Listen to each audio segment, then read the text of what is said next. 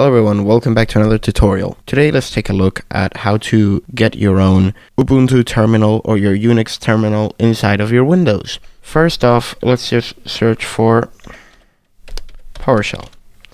Now take PowerShell and execute it as an administrator and copy paste this line of code which I have linked in the video description.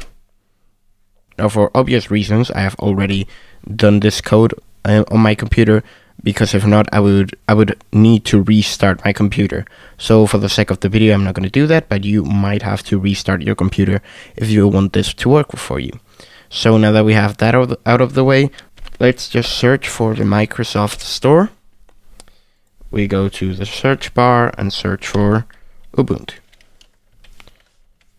Here we go. Click on install. So this is going to be installing in the background, and before we get to installing that, I want you to go to your storage. In your storage, you will have to verify that your main disk, which is, in my case, it's disk C, is your main disk. If not, this won't work because Ubuntu needs to be installed in disk C for it to work. This is installed already. Let's open it. So what you will get is this. So this is going to be taking a while for it to load. So let's just fast forward a little bit. So first you will need to enter a Unix username. I'm going to enter mine. Enter in a password.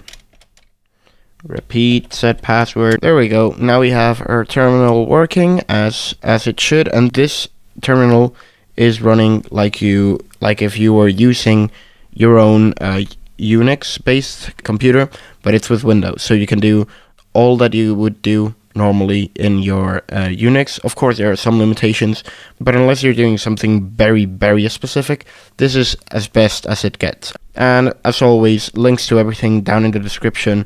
Thank you so much for seeing me. Goodbye.